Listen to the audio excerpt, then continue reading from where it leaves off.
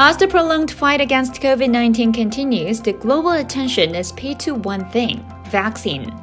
UK already began rolling out the shots, with a 91-year-old grandmother becoming the first person in the world to receive the Pfizer vaccine, which earned the first authorization. Even the penguin t-shirt worn by her sold out with orders from all over the world. The US also kicked off its massive vaccine shipments across the country. How are the vaccines being delivered across the nation and across the world? The COVID-19 vaccines require a cold chain that provides temperature-controlled environments during both transportation and storage. The range of required temperature varies by type of product. For example, Pfizer vaccine being distributed in the UK requires to be kept at cryogenic temperatures of -70 degrees Celsius or -94 degrees Fahrenheit.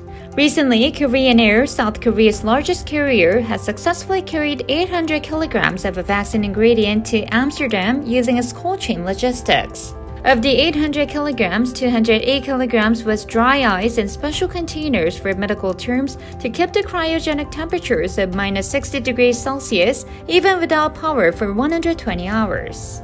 The Ministry of Land, Infrastructure and Transport raised the maximum amount of dry ice allowed on aircrafts from 3,300 to 11,000 kilograms because more dry ice means more vaccine materials to transport. For this to happen, the ministry will boost safety measures such as carbon dioxide emission inspection and installation of gas meters. Korean Air is among 18 aircraft operators across the world that have received the Center of Excellence for Independent Validators in Pharmaceutical Logistics, a certification for the air transport of medicines.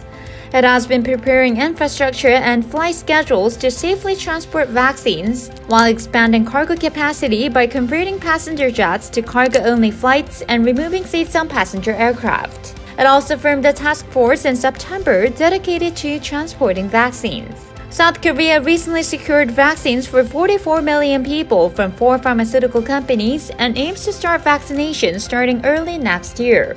Maybe vaccine transport is a new opportunity for the airline industry to get back on business amid the halting global travel.